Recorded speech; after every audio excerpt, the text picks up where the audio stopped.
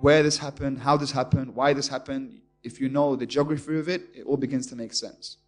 So we come to the Arabian Peninsula. You have Yemen.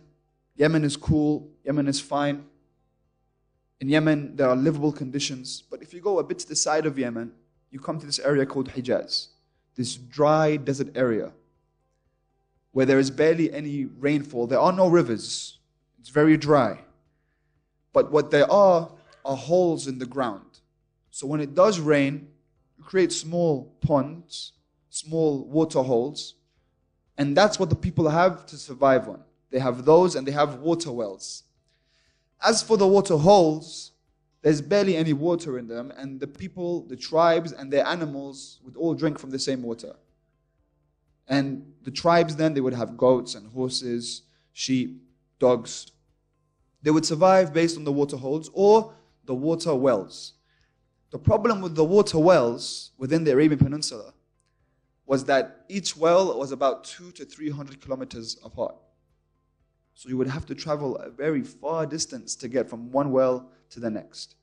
Not only that, but if you had a lot of people with you, then you won't be able to finish. So if you're 100 people in a tribe, if you're 100 people in a clan, it will take everyone about 2 to 3 hours until they're able to drink the water.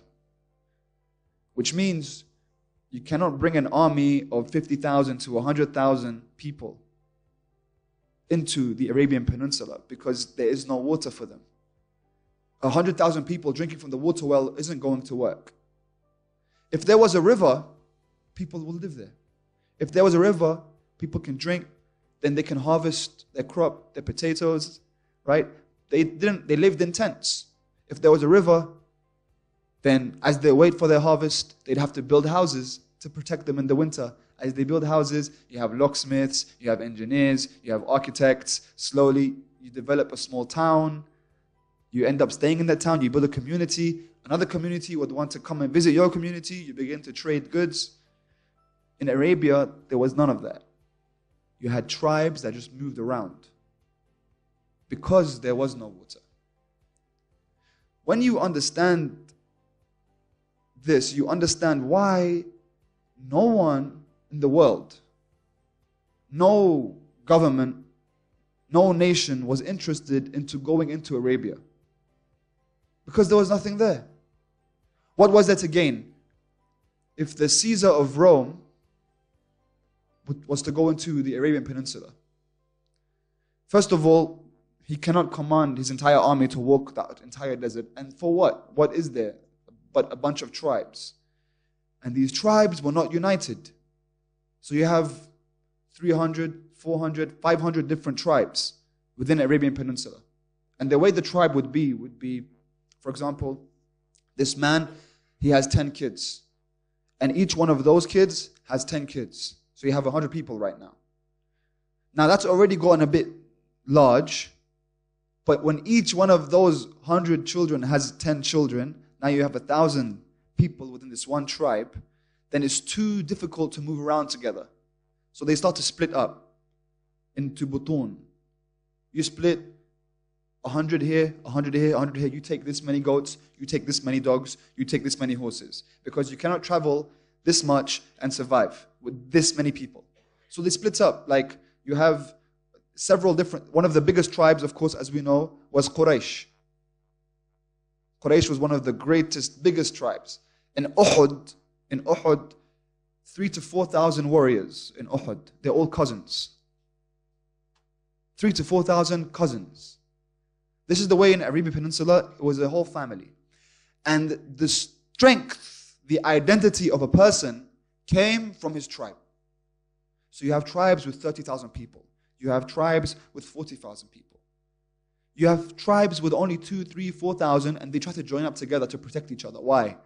Because if you are without a tribe in the Arabian Peninsula, then you're a nobody.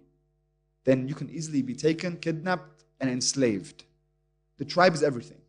The tribe is strength. The tribe is identity. It's more than national flag. The tribe is more than family. The tribe is you. In the poetry books, when they speak about the ancient Arabs, they describe how if two people from the same tribe, if you saw a person from your tribe fighting another person, before you ask what happened, before you ask anything, before you ask what the issue is or who's right, who's wrong, the person would come and kill the person from the other tribe, and they'd move along, and they wouldn't even talk about it. Because there was no need to. So you're from my tribe, I'm from your tribe, that's all that matters. We have strength within our tribes. And this is the way they survived. They would go into the territory of another tribe, take their goods, and survive based on this. Or you could make deals between the tribes. Now, what this means is, the reason this is important to know is because there's no unity in the Arabian Peninsula. And when there's no unity, that's very good. It's very good for someone who wants to come and establish something. Because there's not one tyrant within the Arabian Peninsula that can order everyone to be or to uphold one of his commands. There is no Pharaoh in the Arabian Peninsula. There is no Caesar. There is no Nimrod. Every tribe has its chiefs. But I don't listen to your chief, you don't listen to my chief. This is all important because this was the perfect place for a message to be established. Number one is two main reasons. Number one, the fact that there was no unity between the tribes. It meant that everything was ready for the Prophet to come and establish this new movement. This movement where he could bring people from all over the place.